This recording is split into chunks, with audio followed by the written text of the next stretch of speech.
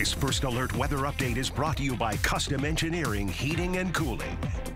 Good Thursday evening, Mid-Michigan. Chief Meteorologist Chrissy Slick with your Thursday forecast update. Your weekend preview for Saturday and Sunday shows we'll have a chance for rain both days, but neither day is expected to be a total loss. We'll have some showers and storms early Saturday morning, and then we'll dry out as the day goes along.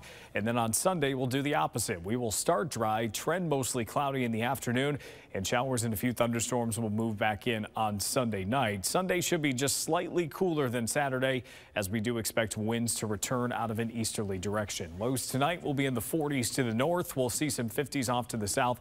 Either way, a very comfortable night. And then temperatures are expected to be cooler near the lakeshore tomorrow, but really similar inland, with many of us in the upper 70s and low 80s as we wrap up the traditional work week. As far as your radar goes tonight, everything looks dry and will likely stay that way through tomorrow, at least most of the day. Once we get to lunchtime, you'll start to see a few high clouds drift in. That will continue right through the early parts of the evening. I think we'll have to start at least watching for rain right around 8 o'clock and afterward, but don't be surprised if it takes even longer than that. I do think eventually we'll start seeing showers as we get closer to 10, 11, and 12, and that chance will only increase into the overnight hours as repeated rounds of scattered showers and thunderstorms come through. Right now, we are not expecting severe weather, though there is a marginal risk of severe weather just to our west. We'll keep a close eye on how that develops through the day tomorrow, but right now it looks like the last of the showers move out Saturday morning, and then skies clear pretty rapidly after that. Your 7-day forecast does show a cool down into early next week. We're back in the 60s by Monday,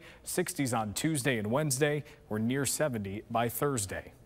Stay with WNEM TV5 on air, on the go, and online for more news and weather updates.